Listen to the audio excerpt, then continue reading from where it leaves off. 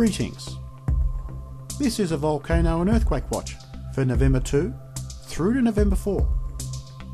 A powerful film eruption occurred on the solar corona, as well as two strong coronal hole formations which may produce powerful earthquakes for the coming days. There has been a significant stepping up in solar activities over the last 24 hours, with 3 M-class events being recorded and also a strong filament eruption. We're now looking at the latest solar wind telemetry from Aisen, where we get to see over the last 36 hours solar wind speeds move from 260 km a second to 420, and also sporadic movements in solar wind density and also solar wind temperature. This is due to the arrival of a high-speed solar wind stream. Now I'm expecting this to subside over the next 24 to 36 hours, which may produce a green light for significant earthquakes, so that's worth keeping a close notice of. Here is a split screen of the 193 angstrom imagery with solar.info. This is an animated view, and also solar monitor, where we get to see two significant coronal hole formations which may produce powerful earthquakes for the coming days. CH482, located just above this centre, is around 8 to 11 degrees north latitude, and I do feel will present a significant earthquake potential for the coming days. Now plotting and mapping some regions I feel may be at risk for a significant earthquake, and we're looking at the northern hemisphere first. Coronal hole formation CH482 is located at 8 to 11 degrees north latitude, and there is some strong solar symmetry with the region of Central America, encompassing the regions of Costa Rica, Panama, and stretching into northern Colombia. I do feel that this region would be at risk for a significant earthquake, possibly 6.5 in magnitude, on the dates of November 3 or November 4. And my second area of concern is for the region of Carlsberg Ridge, the Owen fracture zone, and even stretching into the Gulf of Aden. This would be the second area of concern, as there is also some strong symmetry with this region as well.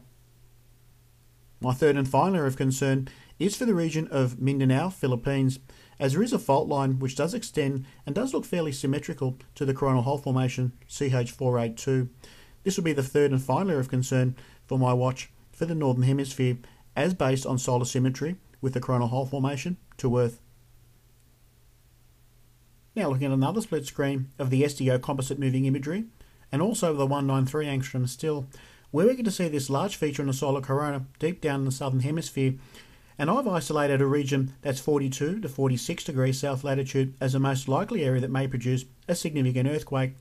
It's also worth noting we get to see a fairly powerful filament eruption occurring and resulting solar tsunami in the northern hemisphere above. There is a strong coronal hole formation that has developed over the last 36 hours on the solar corona, which is of concern, and it does stem from 42 to 46 degrees south latitude, and that could put the region of New Zealand at risk for a significant earthquake, or more specifically the South Island of New Zealand or the region of Christchurch. So we do need to remain vigilant, as it may be a significant event, possibly 5.6 to 6.2 in magnitude for the region for November 3 or November 4. And my second area of concern for the southern hemisphere is in Chile. The regions of Los Lagos and also Aisen, Chile, will be the most at risk for a significant earthquake. Now there is an active volcano that falls in line, and that's the Cerro Hudson, and that is a concern, as we may see further activity in this volcano during this watch.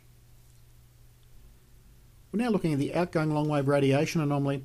This is showing parts of the globe that could be susceptible of some significant seismic events based on radiation signatures, and the areas we're looking at are shaded in darkish green.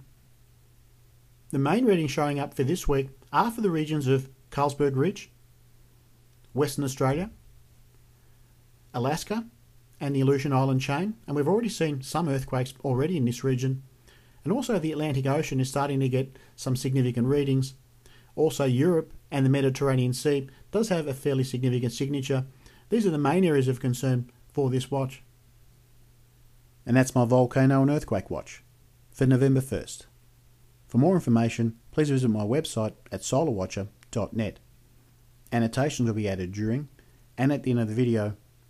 Thanks for watching.